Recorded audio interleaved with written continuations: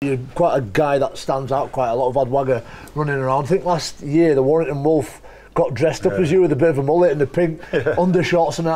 How's it make you feel? Like, is it make you laugh, funny? Yeah, no, I got a phone call. I remember waking up and I had a random number ring me, and I spoke to him, and it was Simon from Warrington, and I'm going, "How you going, mate?" And he's going, "Oh, hey mate, I just want to touch terms. We're bringing Wolfie over, and he's going to dress up with a mullet and pink shorts." And I'm going, "Oh yeah, that's right." He's like, "Are you fine with it? Like, we won't do it if you're not fine with it." I'm like, "Nah, it's what kind of character I am, a clown and stuff like that, and do like to laugh and giggle, but it just makes me feel a bit good because I must be doing something right on the field for them to try.